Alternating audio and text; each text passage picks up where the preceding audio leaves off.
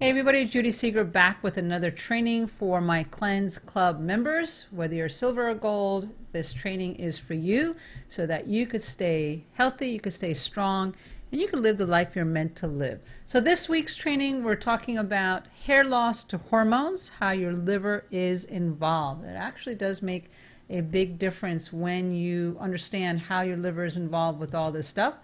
So here's the deal. Your liver, your imbalanced hormones equals imbalanced liver. Your liver has over 500 functions, and so for sure the liver has a huge issue in your hormones, and there's many ways to balance it out. We're going to talk about just one today to help you. So of course the number one way is you need to do a liver cleanse. Makes sense, right? Your liver is overstressed, overworked, and definitely needs some help. So doing detoxes, always the colon first, then the liver, doing it at the same time.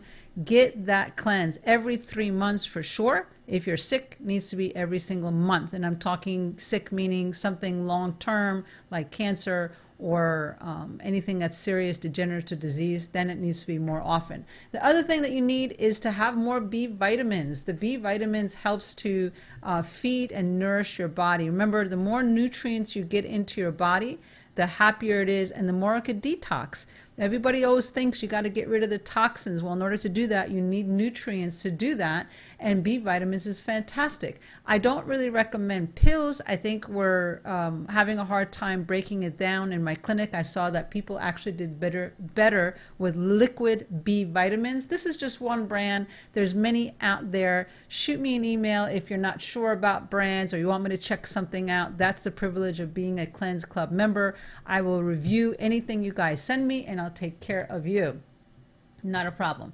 Okay, the other thing, the last thing, the most important thing is you need more rest. In order for your liver to regenerate and get your hormones balanced so you stop having all these symptoms, is you really need to take care of yourself. So having a hot bath, the Epsom salt bath is great. Light some candles, put some oil in there, spend some time in nature. Do whatever it takes that you know that each and every day you have 1 hour that is yours and it really belongs to you, whether it's in the morning, afternoon, evening, but it truly is yours. All right, this is it for today and this training. Loved having you guys.